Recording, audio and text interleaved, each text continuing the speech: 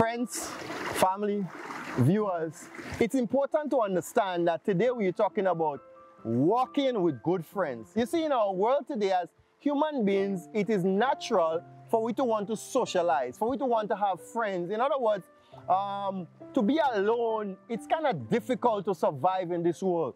But the interesting thing is that there are many times some of us, we follow friends and we do not follow friends to do the right thing. Hear what the Bible says. The Bible says here in Exodus chapter 23 and verse 2, "Thou shalt not follow a multitude to do evil."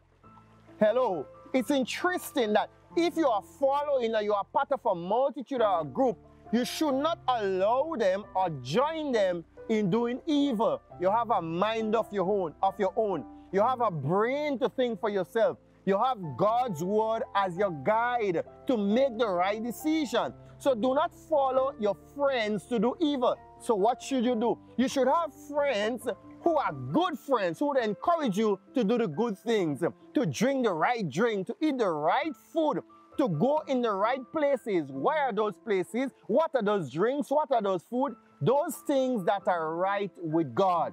And so I'm encouraging you today to choose your friends wisely, because there are some guys, the Hebrew boys, they had good friends. Their friends encouraged them to worship God even though they were under pressure. I say choose good friends, and the best friend to have is Jesus. The Bible says in Proverbs chapter 18 and verse 24, "A man of many companions may come to ruin, but there is a friend who sticketh closer than a brother. His name is Jesus." Today, I give you the best friend, and the good friend to have is Jesus. Let us pray. Father and God, we give you thanks and praise for your son Jesus.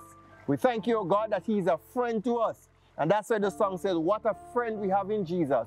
All our sins and griefs to bear. What a privilege we have to carry everything to God in prayer. We thank you, Jesus, for being our friend. And I pray, oh God, that we'll have the desire to follow you as you lead us in doing the right thing. In Jesus' name, amen.